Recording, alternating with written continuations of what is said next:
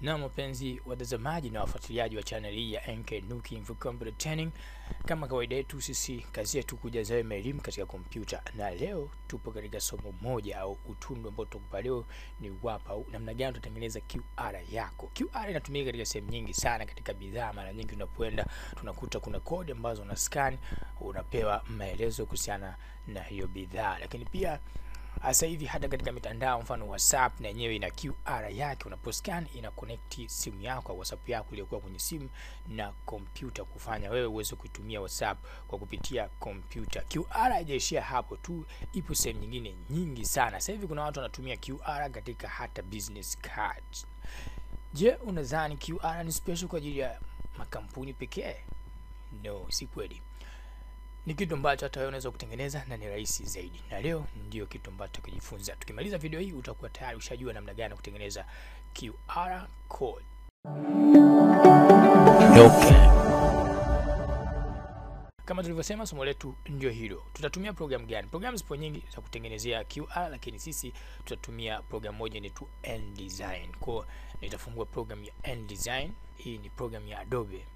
Kwa nitafungua program ya InDesign, start program ya InDesign hapa, nitaifungua. Itafuta program ya InDesign kwa watu wote ambao wamesoma graphic design, utaikuta hii program wanayo. Lakini pia kama uwezi au umeshindwa kumpata mtu huyo, basi nenda Google katafute, utaikuta. Namna gani utajisoma somo hili la InDesign? Ni somo ambalo linahusiana na programu, inahusiana na kutengeneza magazeti, yani mambo ya uandishi, mavitabu, vitu kama hivyo. Utajifunza hapa katika NK Looking for Computer Training. Usisahau kusubscribe ili kama masomo mapya yanakuja ugewe taarifa. Tumefungua programu yetu hapa. Kwa hapa tutafungua file jipya ambayo itatupeleka katika kutengeneza kodi yetu.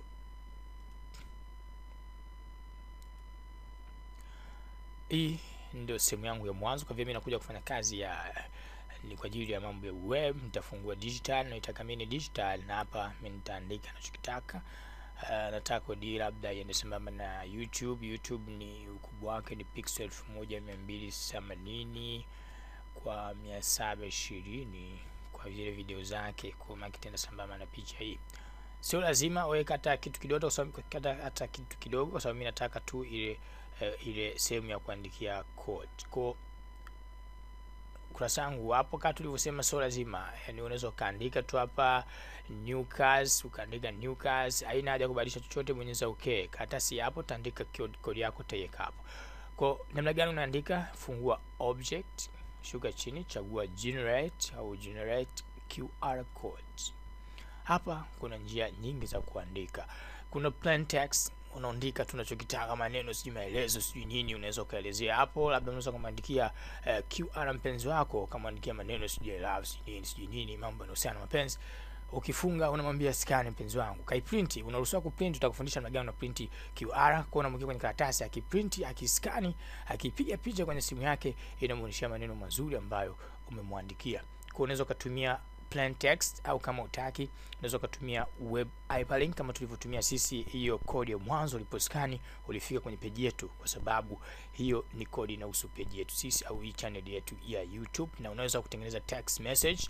Text message unaandika namba ya simu, unaandika message, maana yake mtu akiscan, yule mhusika akiscan atatuma message kuelekea kwenye hiyo namba ya simu. Maana yake unaruhusiwa ukaweka scan ya mtu ambaye labda unataka mtu fulani, labda unataka ukascan sehemu, mtu akiscan au kutumia message, yani ujumbe ambao utakufikia new, labda nimeiona bidhaa yako, au nimekukubali, au respect brother, au vitu vingine kama hivyo. Weka namba ya simu hapo, weka namba ya simu labda 01028 kwa namba yangu mimi, kwa mfano 123266. Hii ni namba yangu mimi. Maana kama nataka ije kutoka outside, watu kutoka mbali, nitaandika kodi yangu ambayo ni 20, sababu ni Egypt, Cairo. Kwa hapa chini nitaandika labda thank you bro, au thanks bro, au thanks bro. Nimeandika thanks bro, maana yake Kodi hii nikiscan nikatumia huko si Tanzania, si nchi yote, mtu akiscan atanitumia message akiniambia asante sana. Sio hiyo tu, unaweza kuandika email, maana yake email address, subject, message. Mtu akiscan anakutumia email moja kwa moja, au unaweza kutengeneza business card kwa kupitia scan code. Faida ya QR inafanya nini? Inasaidia kupunguza nafasi. Mfano business card ina maelezo mengi, lakini unaweza kukikodi tu kikodi kidogo tu umemaliza. Sisi hapa tutatumia hatutatumia business card. Kwa mimi hapa nitatumia nini? Mimi tatumia hii plain text. Andika chochote unachokitaka. Kwa nitaandika labda hapa asante sana bro, asanteni sana kwa kufuatilia masomo yetu. Haya ni maelezo, maana yake nikiafunga na kuja hapa, nishafunga na bonyeza okay, nachora ukubwa wa kodi naoitaka, labda mwisho hapo.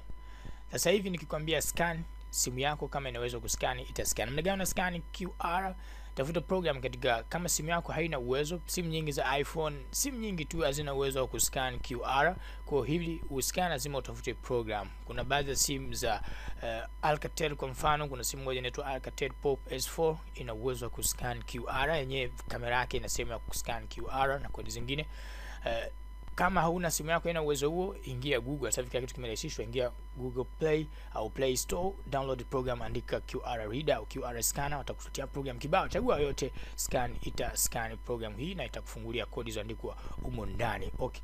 Nataka ni print kazi yangu hii ili mtu nimwekee kwenye karatasi ili baadaye aiscan aone ninachokitaka. Unaruhusiwa kuiprint maneno yote uleka humo ndani, atatokea kwenye simu yake. Haijalishi kama umeweka page, maana itafungua page, kama ni Facebook, kama ni wapi, unaweza kuweka kodi yako katika karatasi. Kivipi? Nenda kwenye sehemu ya kuprint kama kawaida. Control P, nimebonyeza sehemu ya kuprint. Mimi hapa sihitaji kitu chochote, nitaprint kama ilivyo. Nitabonyeza print kwa kuseti vitu vyangu, au nitakuseti program ndani yangu, karatasi yangu ya kuprint. Labda mimi sina print ya printer yangu ambayo naitumia. Labda mimi hapa sina print ya kuprint, sina printer. Kwa hiyo nataka nichukue nikaiprint nyumbani. Nafanyaje? Ili kodi yako ifanye kazi sehemu yote, inatakiwa iwe katika muundo wa PNG.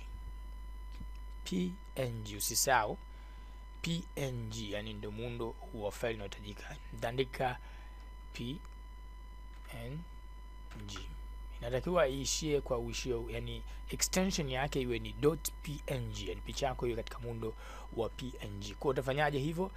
Nenda katika file, bonyeza export, usibonyeze save as. Ukibonyeza save as una save kama project. Program nyingi za Adobe zinaenda mfumo huo, nadhani watu wanaosoma graphic wanaelewa. Ingia export. Ukienda kwenye export, chagua PNG. Kwa vile umeweka QR, wao wenyewe wamekuja moja kwa moja PNG kwa sababu inahitaji kodi ya PNG. Kuandika jina lako, labda my code, my QR, andika my QR kwa mfano, bonyeza save. Export. Nenda katika kompyuta yako, ifungue ile QR, mtu ataki scan itasoma.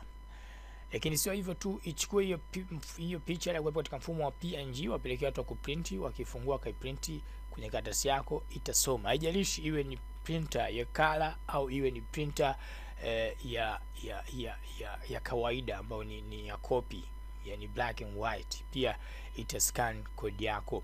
Hili ndio somo la leo. Maswali mengi kuhusiana na QR, kama bado hujaelewa comment uko chini, lakini unataka kujua somo lote tuandikie. Usisahau kuwa channel ya NK Looking for Computer Training inalenga kukujaza wewe maelimu ya kompyuta. Asanteni sana.